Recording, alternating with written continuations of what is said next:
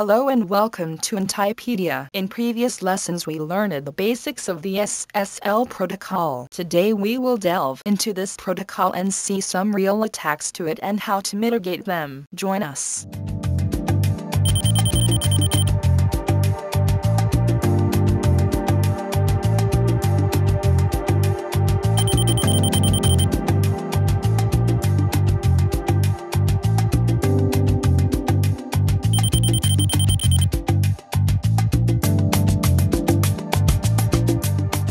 Hello, Bob. In previous lessons we learned the basics of cryptography. We also learned how cryptography is implemented in algorithms and widely used protocols, like the SSL protocol. We studied in Lesson 9. However, sometimes there are news of attacks to such protocols, and since SSL is a protocol widely used on the internet, it's particularly interesting to study it.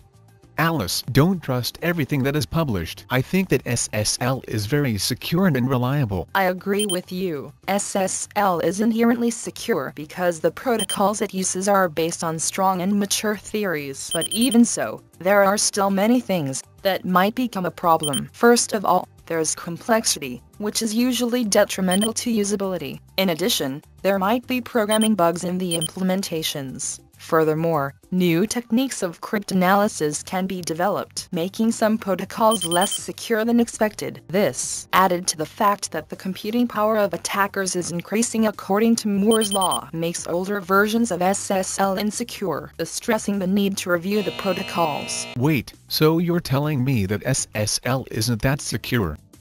Don't stress out, Bob. SSL is secure in its theoretical design, but this is unnecessary, although in sufficient condition. Nowadays, the use of this protocol is crucial in e-commerce between clients, users, and suppliers of products. Its use is common in many transactions, such as buying a book on a web store or in online banking. Although SSL has other uses, as we saw in the previous lesson, it is widely known for its use on the web. Using SSL adequately will minimize attacks, not only classic ones like the man-in-the-middle attack against exchanged information, but also spoofing attacks and the access to social networks. Nonetheless, we must give an exact account of the real security of the SSL protocol. For example, its use on the web goes far beyond the misconception that a page is secure if, and only if, it shows the famous yellow padlock. To get an idea of what we're talking about, we will analyze some of the attacks this protocol has suffered in recent years and finish with some practical advice for a proper use. Sounds like a great idea. Please continue.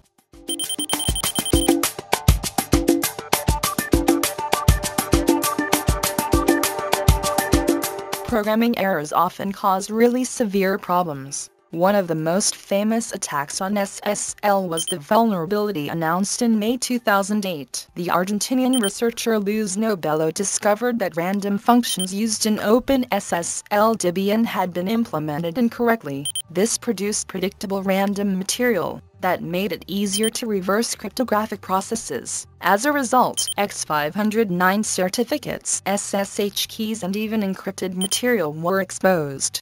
Yes, I remember vaguely. One implication was that private keys could be reconstructed from the distributed public keys. Without random cryptographic functions, crypto systems were defenseless. Indeed, it was a specific problem that in the end got solved. However, to those implementation issues we must add the increasing computing capacity of attackers and the development of cryptanalysis. These factors could simplify the creation of false custom-made digital certificates. An example of this can be found in the results published by the 25th edition of the Chaos Communication Congress held in Berlin in December 2008. Researchers created a valid SSL certificate, taking advantage of the emission particularities of certain certification authorities, a collision attack to the MD5 cryptographic algorithm, and the huge computing capacity of 100 PlayStations.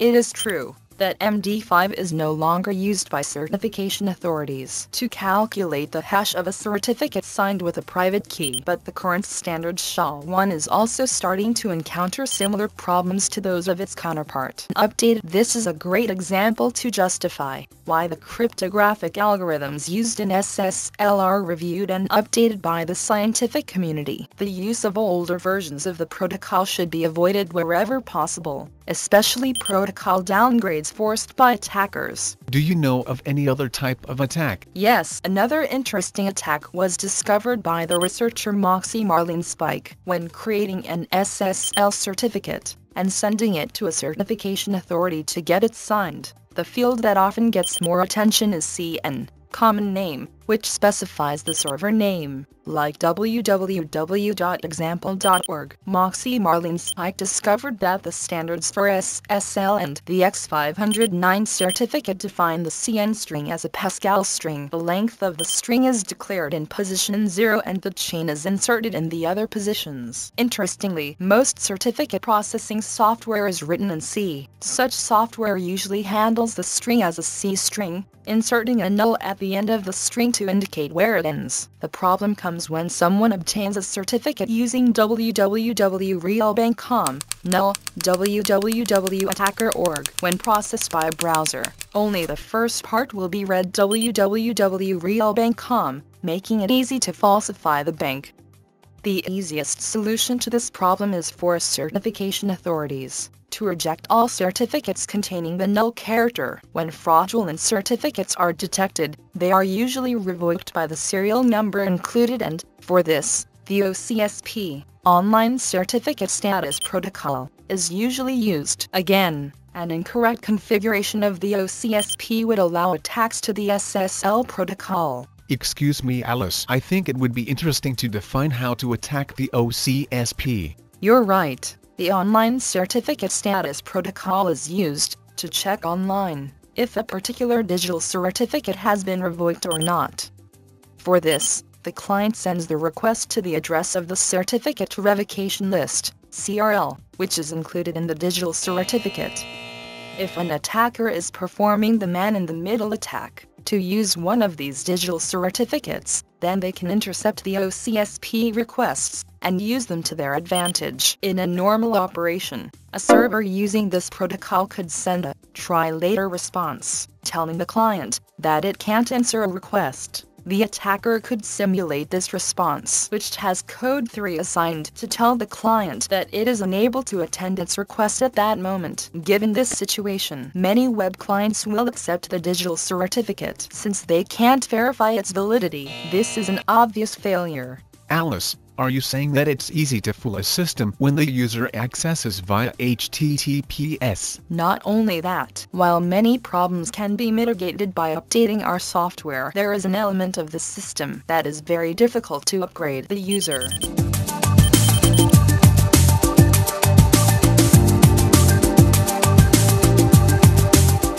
In practice, the easiest way to breach the security provided by SSL is to trick users into thinking they are using it when they actually aren't. I would say that isn't possible, Alice. When I connect to my bank safely, I can see the yellow padlock in my browser, which tells me that the access to the site is secure and that the digital certificate that authenticates my bank has been properly validated. Unfortunately, Bob, that was a bad way to educate non-technical personnel on how to corroborate if a SSL protocol was being used. The truth is that many other conditions, which I will let you know shortly, must be considered. Wait a minute. I know that if my computer has been compromised by a Trojan, for instance, it could be hoaxed to show a yellow padlock in the web browser implying that SSL encryption is being used when in fact it isn't. Well, Bob, if you really have a Trojan in your computer, it could have total control and be able not only to trick you, but to capture your passwords, redirect your data or authentication traffic and so on.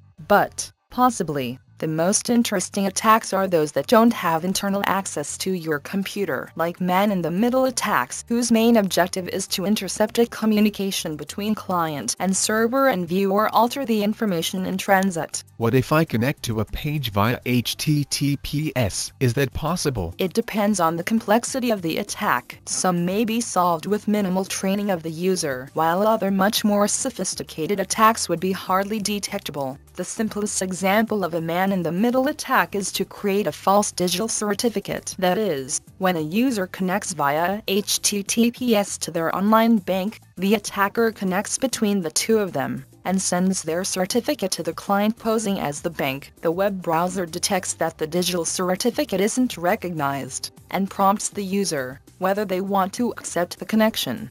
Most users with no security training will accept, so the attacker will be in the middle and will be able to do as they please with the data in transit, as well as the captured keys. Once the user accepts the certificate, the SSL protocol will operate as usual and they will see the typical yellow padlock. On the contrary, if the user with a minimum of security knowledge were to reject the connection, the attack wouldn't take place. Wow, I hadn't thought of that. Are there other similar attacks to SSL?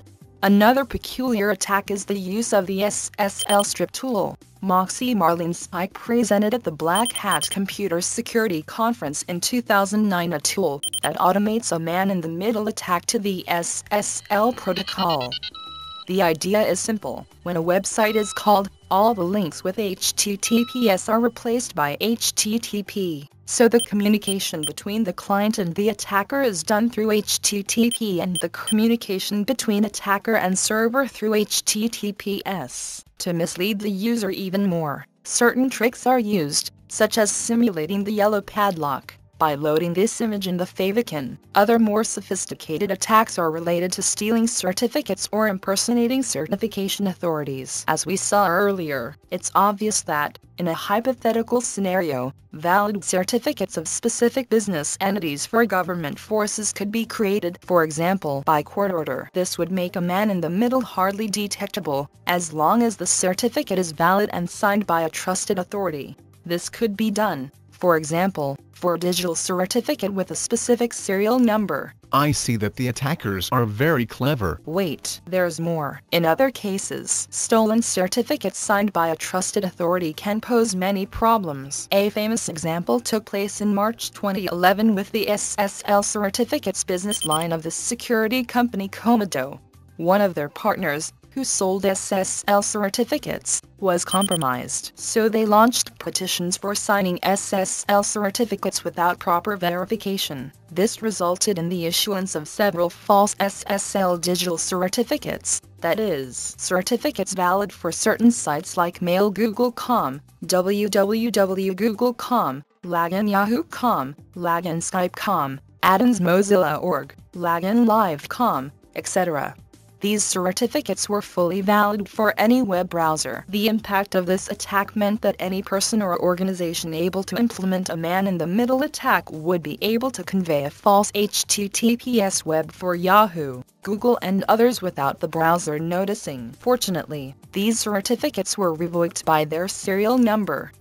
However, this event highlights the current problem that Internet has to obtain digital certificates without proper validation by the suppliers. As you can see, Bob, in practice, the violation of the SSL protocol is attempted directly or indirectly, attacking the protocol, the software or, ultimately, the users.